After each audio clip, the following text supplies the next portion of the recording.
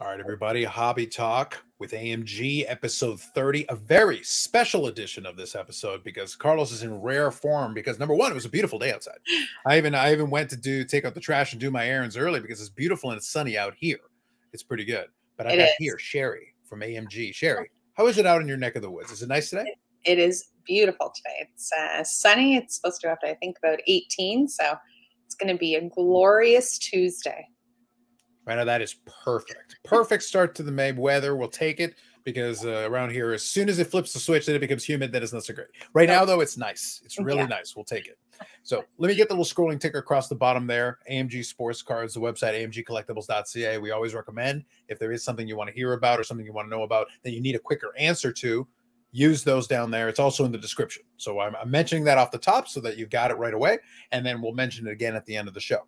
So as I said, we've got a little special edition here. No bonus player this week, and the Collector of the Scalps, the Collector of this People, is still on location. He will return at some point in the not too distant future, but for now, we'll hold down the fort because we got a couple of things we want to talk about. So let me start with this. Let's do this first.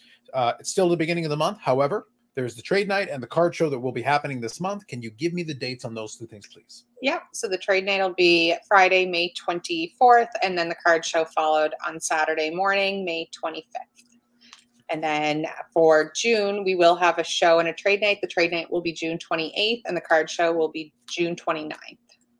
Perfect. And as those are generally a good rule of thumb. We mentioned usually it's right towards the end of the month. We will give you a couple of reminders along the way. So we thought we would start early this time just to give you a little heads up on that, especially as we're heading into the summer months. You know, be aware and pay attention for scheduling and all that so that you know what's coming ahead of time. But the May one, we at least know what's going to happen with that one.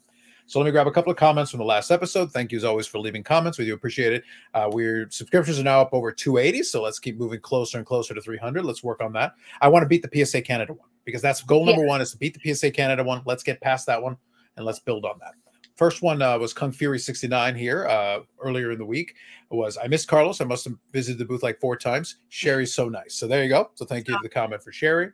Also, unfortunately, fortunately and unfortunately, next time around, now that we have a little bit of a cadence, it was easier this time because Shari's actually able to be at the booth.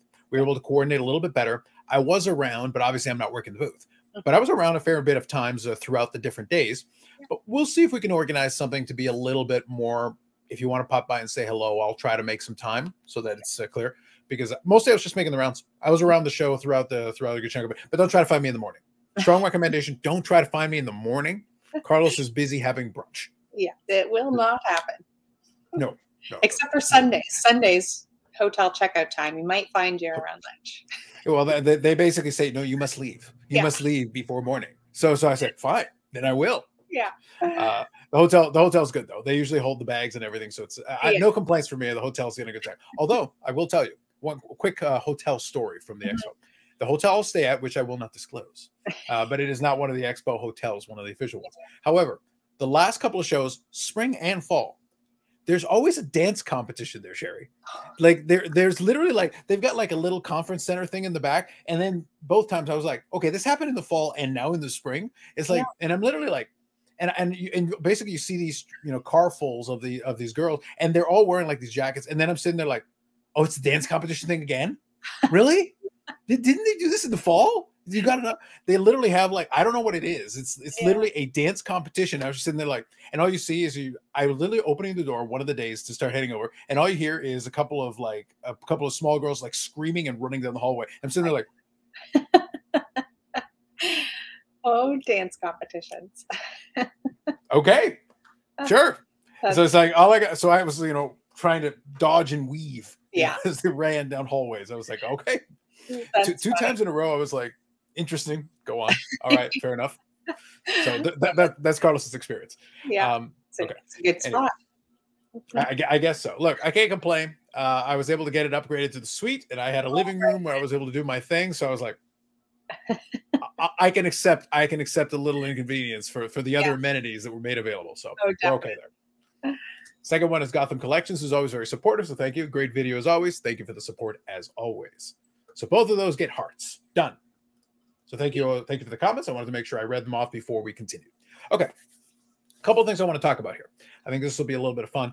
I'm gonna read off a couple of different products that are going to be coming into the store, different quantities. I do strongly recommend, as always, if you are concerned, you want to make sure you can get your hands on something, reach out ahead of time just to see what availability is. You know, if you're curious about pricing and everything, reach out directly through the communication or call the store. We put the little thing at the end. It's got the info. Use the communication that is provided to you. So we've got 2023 Panini National Treasures Racing. Obviously, National Treasures, kind of a high-end brand there. That should be interesting. That won't be one of the ones we'll feature today, but I do want to mention it.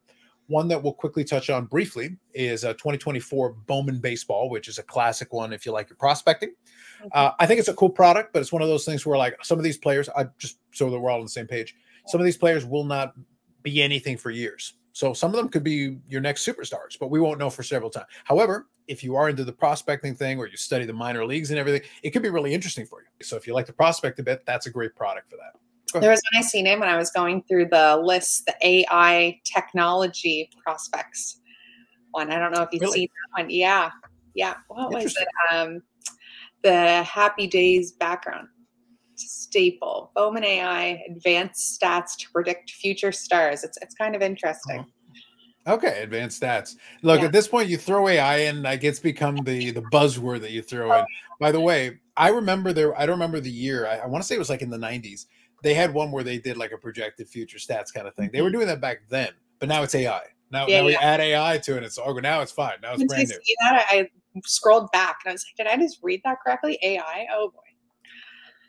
You wait until next year when that's the tops Chat GPT. Projected set. It's like we may as well get a branded one. Get a Chat GPT one going. Yeah. So we've got the hobby and the jumbo. So you've got the two different variations of it. If you do want to pursue it and chase after it, check it out. As always, we'll include, not for these two, but we'll include some link. Well, actually, no, I've got a link for this one. So I'll include a link to this one as well. If you want to check that one out. I won't feature it, but I'll include a link in the description for you if you want to check it out from Beckett's site. We've got some supplies here that we want to talk about. So first one that I do want to talk about briefly is the 2023 Marvel Annual. I don't have too much to say on it because I'm not a big comic book guy. However, I did take a look at the page. Again, the link will be included in the description for you so that you get a chance to check it out. It looks like some neat cards, especially if you're into the comics. So you've got a lot of the standards that you would expect. You got your Spider-Man. The art looks pretty decent on it, which is really a key. If you want to have some cool, like, Marvel type cards, you want to have some art. I think this is a cool idea. Even, again, not being a huge follower of a lot of the comics, I have been around the fan expos and things like that in the past where they've got that. So this one here, you've got the artist. So, like, for example, the artist of Scarlet Witch, boom, you've got an autographed version of it, which I think is kind of a cool thing if you're a big fan of the comics to have some of that. You got Doom here, suspended animation. You've got numbered. This one here, obviously the image here is a little flat. It's not going to show. This looks like they're using basically kind of foil. I think that's going to shine pretty well, basically based on the way it is. It's just a mock-up. It's flat, but I think it would look pretty cool in hand, I would say. Yeah, I agree. So here's another one. There's another great art card. So like I said, you've got some interesting looking cards in here. You've got blasters and hobbies. So you've got a couple of configurations to it. 100 card set size. Check it out. If you're curious about the checklist and everything, it is here. And you've got all the variants and parallels. Like I said, I'll include a link in the description for you if you're more interested in getting a little more detail. I think that'd be kind of fun if you are into the comics. Now, the one that I do want to spend a little bit of time on, because I think it's a little fun, and we'll do a little story time with Carlos. We've got the 2024 SP Game Use Golf. Yeah. Now, I'll go through it a little bit. I'm not going to go through every single line and everything, but there are a few things that I want to touch on here. That'll be kind of fun. And again, this will include the checklist and everything. Link will be in the description for you. I think it's a great idea to have the SP Game Use. It's an interesting brand to have with this. Now, Upper Deck's been off and on with golf. It's always an interesting thing because obviously they started with golf back in 2001. They did that right in the middle of Tiger's peak, which was a perfect time for them to try to reintroduce the product. They did it for a couple of years and then it went away. Now, currently, it's interesting because, and I think this impacted the checklist. So that's why when I get into the checklist here in a moment, I think that impacted it. Obviously, Live Golf exists, and they're going to be releasing that Live Golf product. And that's where the Phil Mickelson and the Brooks Koepka and some major champions are there. And again, I think that affected the checklist for this. That isn't to say the checklist is bad, but I think it's very interesting, the choices that were made. And I'll give you a couple of interesting examples. So first of all, you got the SP Game Use, like the base set here. You've got some parallels of what you would expect. Pretty straightforward, nothing too crazy. You've got autograph variations of it numbered. Makes total sense. You've got the authentic rookies here, kind of your jersey autograph, but in this case, polo shirt autograph kind of deal. We've got that going on. Ink fabrics, we've got that as well. Ink drivers looks interesting. And by the way, it's fantastic that they got Gary Player still in there at this point. Gary Player is not a young man. The fact that he's still signing or doing anything, I think is fantastic. But it's very cool they've got him in here as well. Yeah. You got the Tiger Woods there. There's a Brad Harlan special if ever there was one. Totally.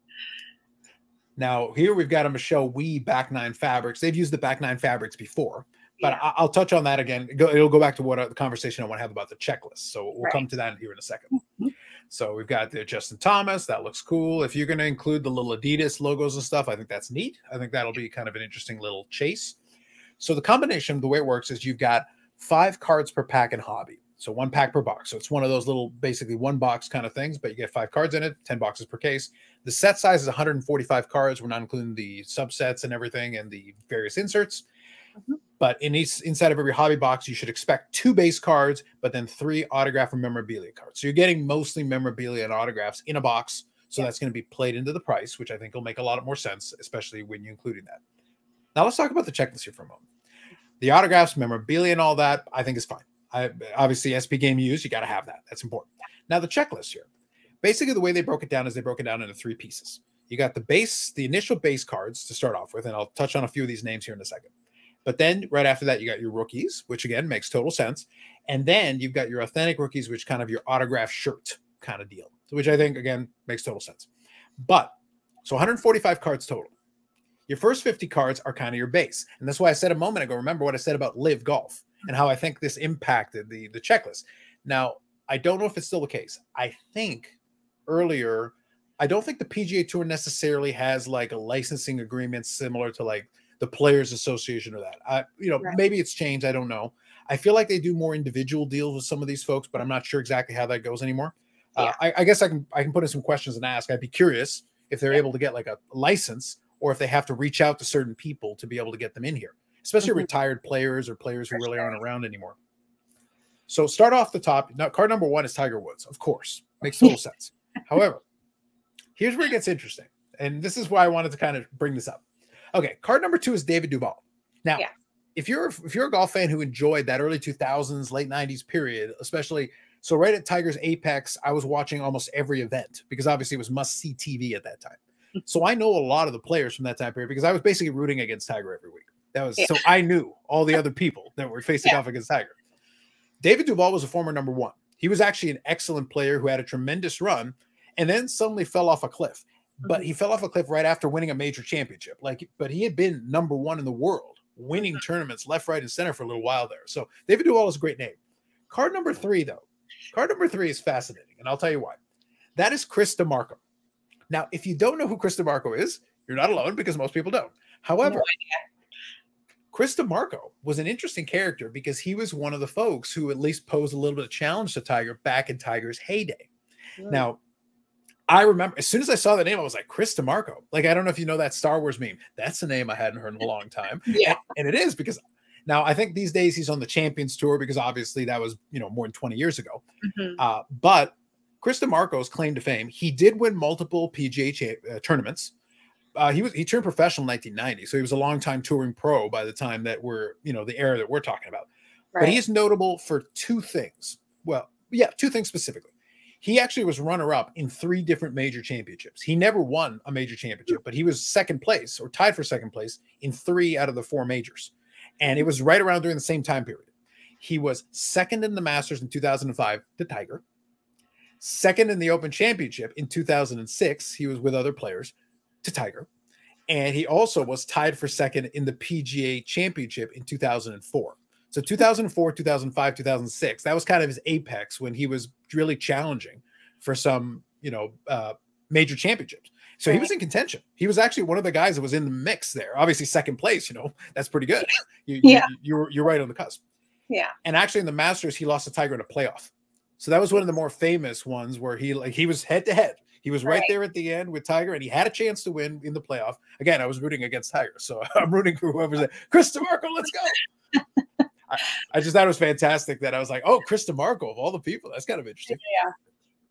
But again, that does lead me to kind of question here. This is where I kind of think it's interesting. I won't question too much. And this is where I would love to ask Upper Deck. Yeah. How far down the depth chart do we have to go to? Listen, I can give you Chris DeMarco stories because I was watching the September, but I got to reach almost 20 years of the past. I got to go way in the Wayback Machine over here to be able to give you some Chris DeMarco background, to be able to explain to you why it's kind of an interesting choice for me. Right. And a fun choice. Yeah. But how the hell did we end up at Chris DeMarco in a 50-card checklist? I love the facts. It's definitely interesting. Yeah, I just thought it was fascinating. I was like, look, we've got legends on here. We've got Gary Player on here. Yeah. Perfect. Gary Player makes sense. You know, Jack Nicklaus, Annika Sorenstam, who was a name in the ladies' game. So like a bunch of these names I know. Julie Inkster, who was a Hall of Famer in the women's side of things. And like a lot of these folks I know, Fred Couples, John Daly, like Nancy Lopez. I know but I'm seeing a heavy dose of legends, a heavy dose. I'm like, what about the current PGA people? Like, it's only a 50-card checklist for the first. Obviously, we got the rookies. We got a stack of rookies, and I'm like, we don't have a lot of the current folks. Like, where are the current folks? Yeah, that's true. I never really thought about that when I was going through it.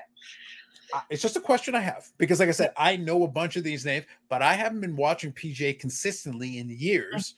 Right. And if I can go in the Wayback Machine 10 years ago, I could have pulled these same names 10 years ago and they still would have been relevant. So I'm like, why in the year 2024? Why am I still seeing these names? Tom Lehman on here. Like, I'm like, I know who these people are, but they were also around 10 years ago. All of them, or at least a good chunk of these. It's kind of interesting. Yeah, that's a good little tidbit this morning. Yeah. And I will say Michelle Wee is also on there, but Michelle Wee is effectively retired. I think she's tried to do a little mini comeback. She had a little run. She's an unfortunate story. If you're ever curious, obviously she was a big name some years back, but she was, it was very unfortunate the way that worked out. I think her parents probably pushed her too hard, and then a combination of just the way that was set up. She never had the chance to reach her potential because she was supposed to be that superstar, but they tried to make her into the female Tiger Woods and do the whole thing, and it never quite got there. But she had success. She won tournaments, but it never got to where I think they thought it would. That's unfortunate. Definitely. Now, one more little note that I want to give you, and this is a little fun one. So I mentioned the checklist, and I mentioned the names on here. And one of the names that I named off was John Daly. Now, this is fun because as I scan through this, I find these things, Shari. These things make me happy. I find these things. All right. So I looked at this. I recognized a bunch of names. I thought that was kind of cool. I thought it was interesting the way that checklist worked out. But then we get into the rookies. We get into that section of it and everything. And amongst the authentic rookies, so this is the autograph shirt folks that are involved in it. Fascinating to me. There is a John Daly II. Oh, really? John Daly has a son who actually made it onto this checklist. And I was like, I didn't know there was a John Daly Jr. This is John Daly II? That's funny. So there's two spots on there. So card number 87 is John Daly II. And then also you've got a John Daly II at card number 132. So you're actually doubling up here. You've got two John Daly Juniors. So apparently I think he's about 20 years old, give or take. But he's made it onto this checklist. And that is fascinating. I think that's interesting little thing. I didn't know there was a junior. And now I'm amused and terrified. So I don't know too much about him. I just think it was fascinating that there is a John Daly II on here, and he's on this checklist 2 times. Yeah, very interesting. But look, all I'm going to say is it's going to be fun. I like it. I'm not morally opposed, but I'm just fascinated. Like I said, sometimes, folks, it is worthwhile. Like I said, I'm including the links for you. Go to the checklist and look at this stuff. Sometimes especially if you know the sport and everything, you'll find these little fascinating tidbits. But yeah, as soon as I saw like there's a junior, there's a second one. Oh my goodness, like fascinating. And obviously you got the cast of characters that you would expect. Yeah. So nothing unusual there. I feel almost like I don't, like I said, I don't know if he's any good. I have no idea, but I do think it is interesting, especially since he's included in the autograph side of everything. I feel like this is an opportunity for John Daly and John Daly Jr. Dual auto. Oh yeah. Come on, Upper Deck, let's go. If you got them both, you may as well have a John Daly and John Daly dual. Honest to God. Let's do another look through there. The opportunity is there, guys. Like,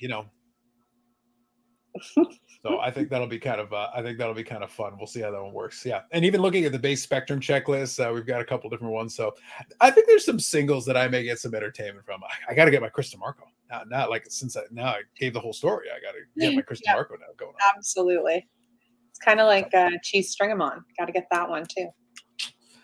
Let me tell you, the cheese string 'em on, such glory. Look, I don't want to spoil this, but I have the Japanese version. Yeah. The English version may be forthcoming. So I may be able to reveal the English to string them on in the not too distant future. Don't want to spoil it. Not yet. Not yet. We'll get there. Oh, definitely. Once I make it a thing, Shari, we're going with it. Once I make it a thing, we're going with it all the way. Seeing it through. But now John Daly Jr., and now I'm fascinated. Yeah. I need to know more. I need to and stay away from the drink, young man. Stay away. Learn from the lessons of dad. Don't do it. Yeah.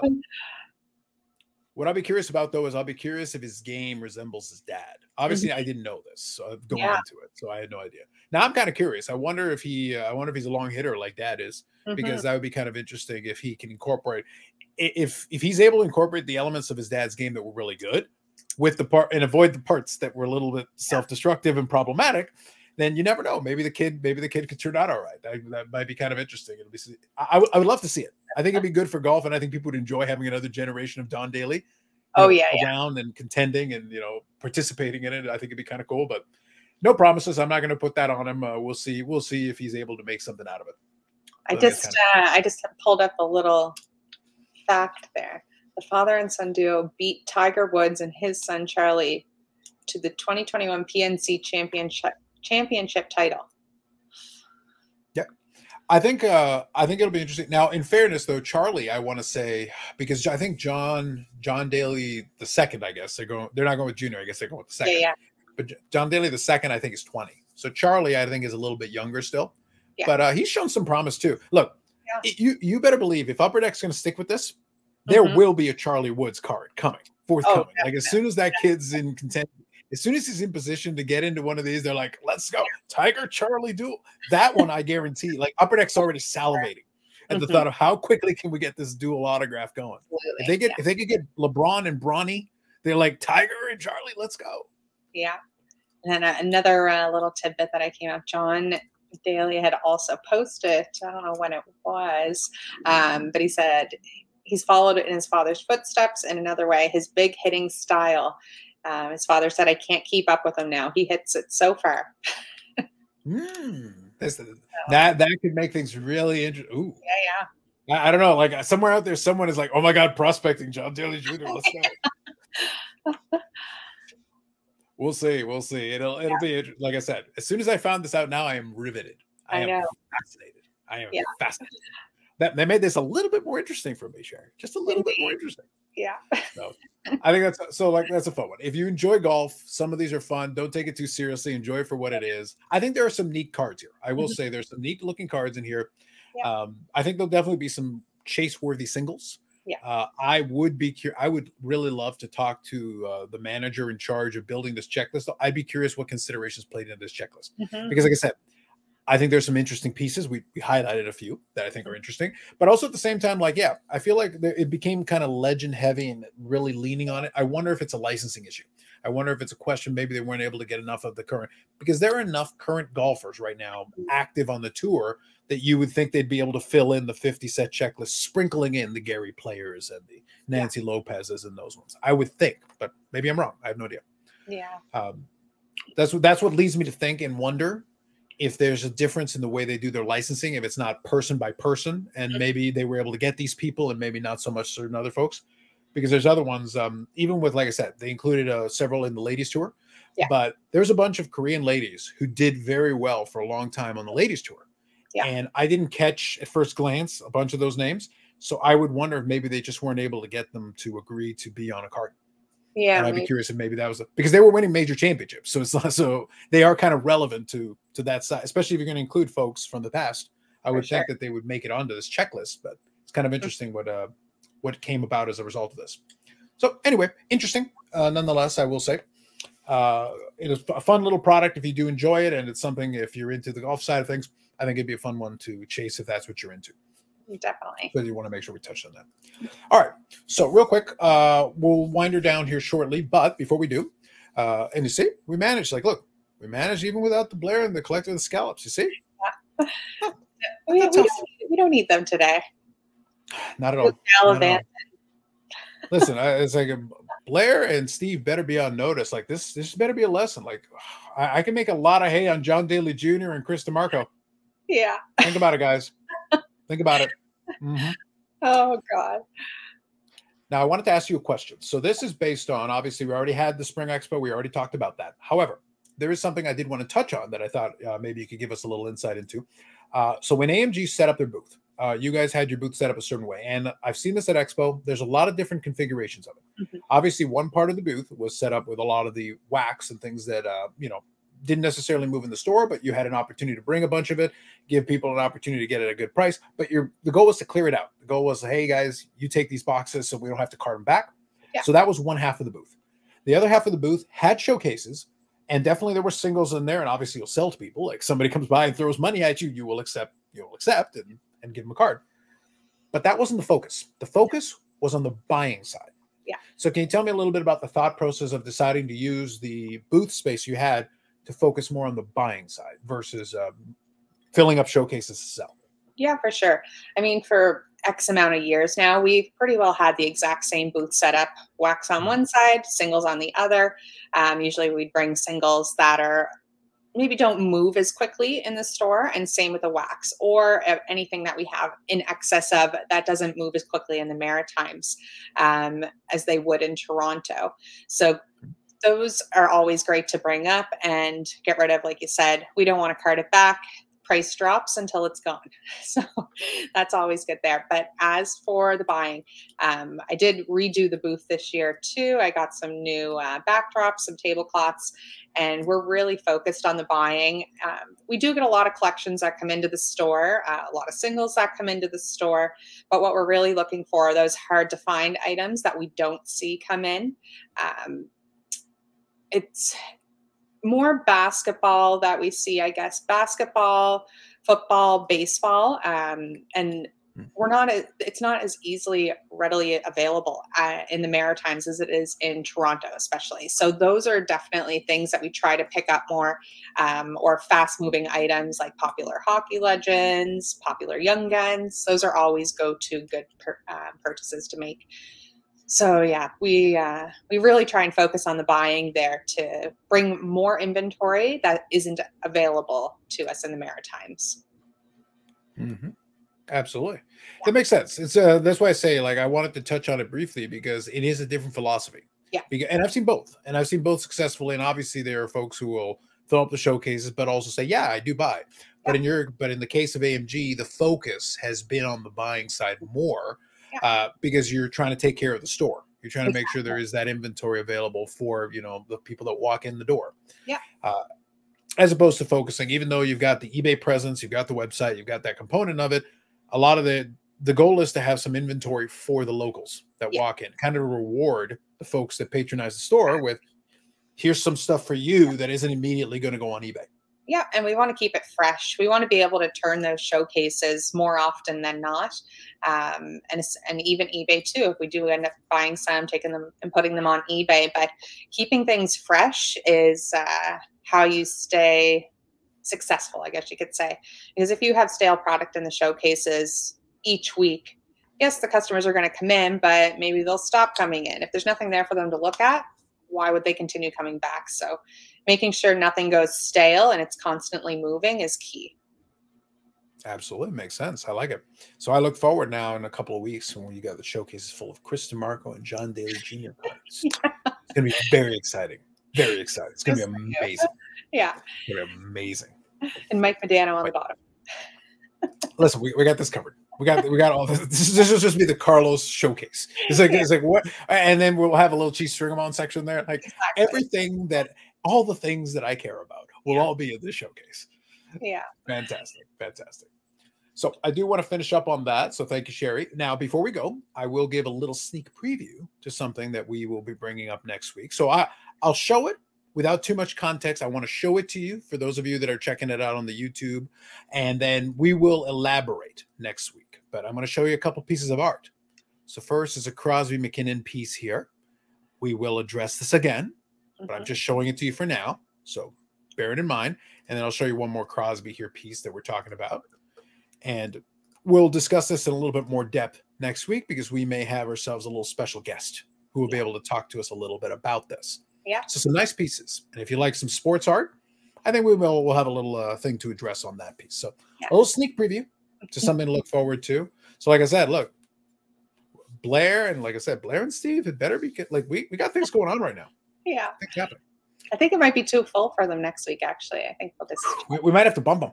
We might not have time for them. It's like, well, now we can't. Now we just don't have room for you guys. Yeah. But expect next week, like I said, we'll have that. And then hopefully if everything goes according to plan, maybe we'll have some stuff that came in the shop. This week we didn't have as much of that to emphasize, but we were able to talk more about the products and some of the things that were coming in as well. And give a little background and some story about how the booth configuration comes in. Because you're going to see a similar booth configuration in the fall. And we'll talk about that more down the road. But it's just, that's kind of the reason why it worked the way that it did. And obviously some items did come in. We did get to share some. And it's a variety. You never know what's going to happen. And now, like I said, now y'all know where all the Krista Marcos need to go. And like compared to last show, we had a lot of trades happening or a lot of attempts of trades happening. This show, it was actually a fantastic buying show for us. And I think people are starting to see now more that is how we're marketing things. We're there to buy. And we get a lot of emails as well. So if you want to stop into the store, send us an email, call us, see us at the Toronto show. We want to see your stuff. Very nice. Very nice. I like it. Perfect. Oh, and I should add, I'm sorry. Go ahead. In regards to the Funko Pops, I had those, I just reminded, talking about the booth, the Funko Pops, Trailer Park Boys, we had them on display at the show. There was lots of people stopping by, taking a peek at those, which was great. So they will be going live within the next 24 hours on eBay. So check out AMG Collectibles eBay. You can check out our social medias as well, but they will be on there for purchase. Nice. Link is in the description to the eBay store, so you'll be able to check it out there, which is perfect. So good call out. Good stuff to include that one. So thank you, Shari. See? Good, solid. No problem. Yeah. We managed the episode. Absolutely. I almost forgot that one. So now you all know. So thank you to everybody for checking it out. Appreciate the comments as always. Again, feel free to give the feedback in the comments. That is appreciated. The engagement. Let's get the thumbs up as well. And if you're on the fence, subscribe. Because now we know that this will be the epicenter of the John Daly Jr. Chase. We'll all be able to discuss that at length and discuss it as a people. Because now we need this John Daly squared, John Daly squared card to happen. Now we need it now. You got the Charlie Woods Tiger and the John Daly square. Like we need these things. Upper Deck, I am doing your job for you. This is gold. It is gold. So that's perfect. So for Shari, myself, and the AMG store, we thank you for checking this one out. This is episode 30, milestone episode, so we're onward and upward here. Again, the engagement is always appreciated. Thank you very much, and we will catch you in the next one.